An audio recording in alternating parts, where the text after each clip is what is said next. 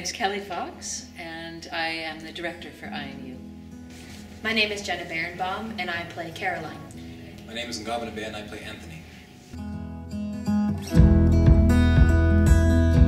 Well, the cast is, this was a hard one to cast, and I was really glad that I had lots of time to do it. Jenna Barenbaum is a Saskatchewan native, and I knew about her very shortly after I knew I was going to be directing this piece.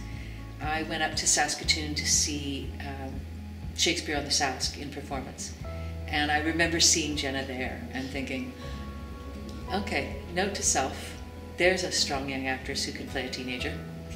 Just hold on to that. And that's been sitting there at the back of my mind for the last year or so.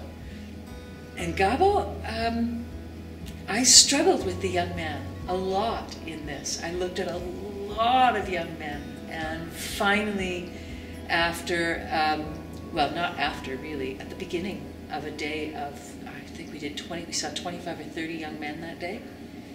And I just kept feeling increasingly badly for every young man that walked through the door, because Gabo was the first guy that came in the room that morning, and I thought, oh, I think we're done. I think we're done now. And in fact we were.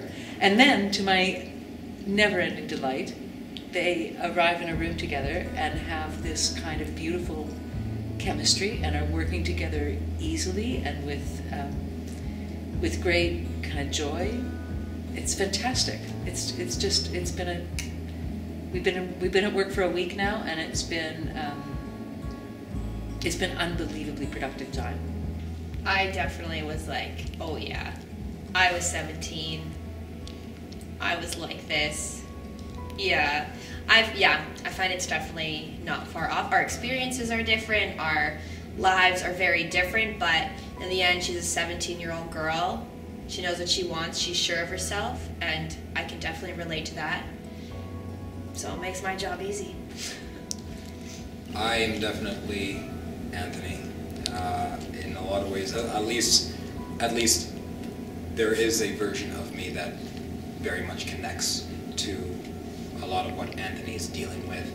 And going through as a hormonal teenager and trying to understand girls and trying to get through school, and just it's a mess. It's one big mess, and sometimes it gets to him. You know, it's not too far off. He's got a good head on his shoulders, and he's not. You know, he wants things to be simple in a world that's super complicated, unfortunately. It's definitely interesting throughout the play because the characters have such an intense connection. I also find seeing myself in Anthony and seeing aspects of myself be like, oh yeah, like both the character and me, I'm like, oh, that's interesting. Like I can relate to that and connect to him.